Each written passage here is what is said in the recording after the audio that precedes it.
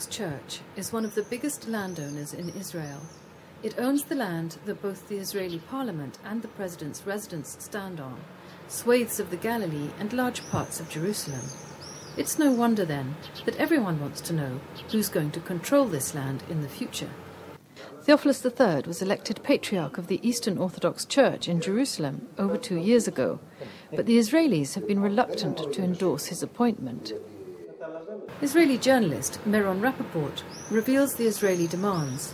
In return for recognizing the Patriarch's nomination, the Israelis want the land.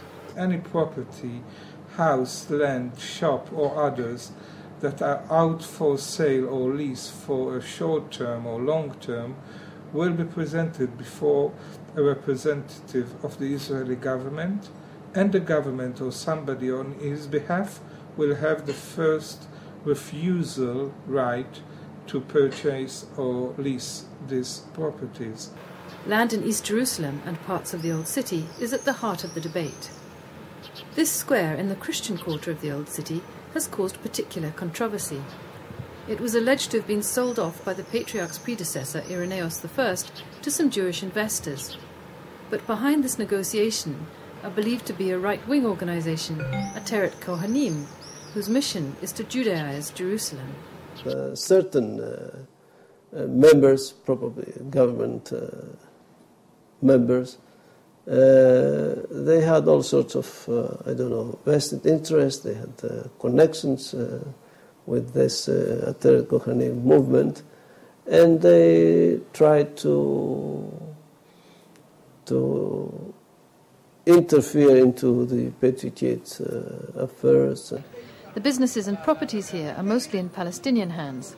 The Dajani family took over the Imperial Hotel after the foundation of the State of Israel in 1948. They came here as refugees from East Jerusalem. The question is, can the Patriarch protect their tenancy?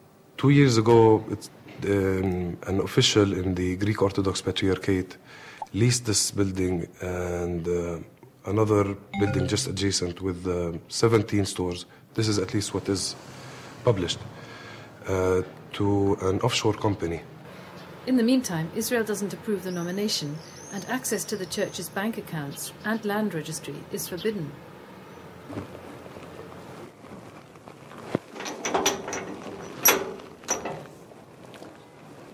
This is the entrance to the land registry and the former financial department of the Greek Orthodox Patriarchate of Jerusalem. As you can clearly see, the door is locked, and it has been so for the past 2.5 years. Only the police keeps the keys of this door, and they will hand over the keys when the problem is finally resolved.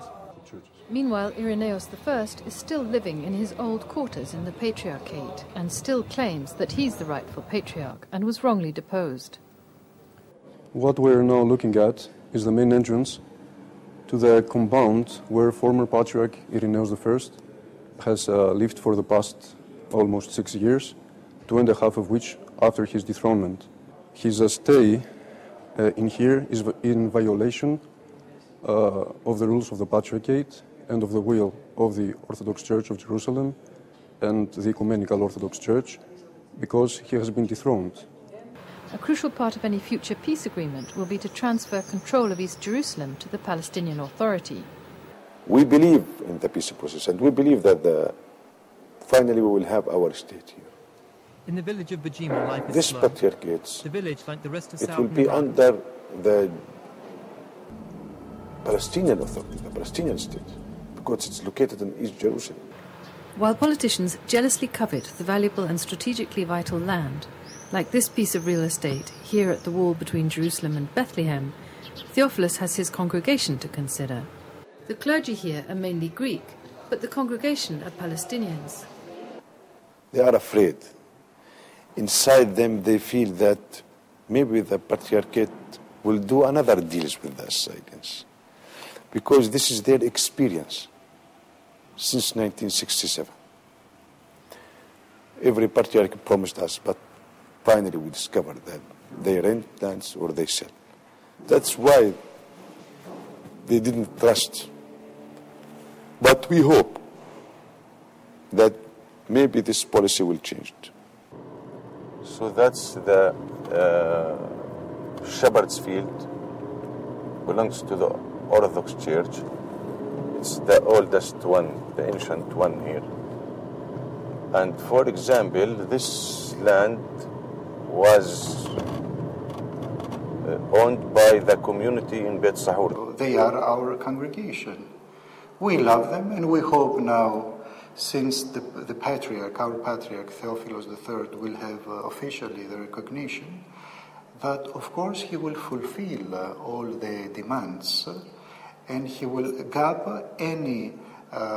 he will bridge any gap that there is between the Patriarchate and the congregation. And we consider ourselves not Greeks, but Palestinians. This sacred history is shared by everybody here, and therefore the Patriarchate needs to be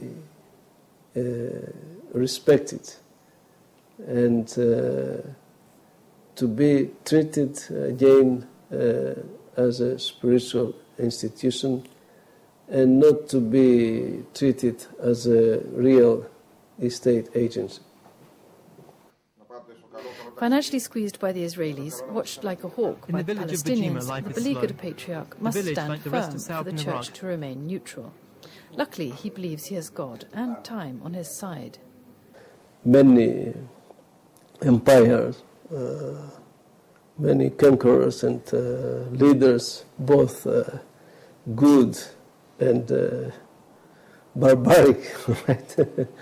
They came and passed. The Patriarchate still remains here. We come and go, and the Patriarchate is still here. Sources in the Israeli government have said that the Patriarch's nomination will be approved soon.